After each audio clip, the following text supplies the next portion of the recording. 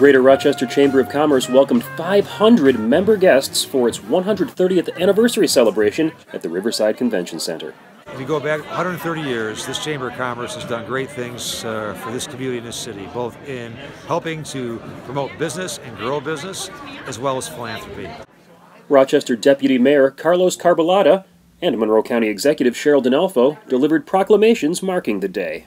Businesses keep our community vibrant. Businesses keep our families intact. Businesses keep people located here in Monroe County. And I got to tell you that I am so proud of the work of this Chamber of Commerce. I'm so proud to stand with you and to celebrate this auspicious occasion.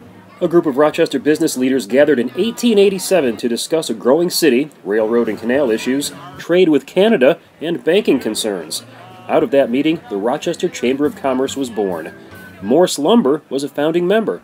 I was surprised to learn that our company was a founding member of the Chamber. Bill Morse said his fifth-generation company finds the same value in Rochester Chamber as it has since 1887.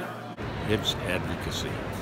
It's advocacy, and it is service to the business community, which makes the jobs. Our membership in this organization has proved valuable for 130 years.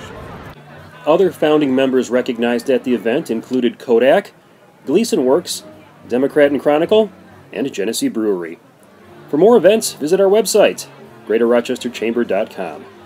I'm Communications Director Dan Smith.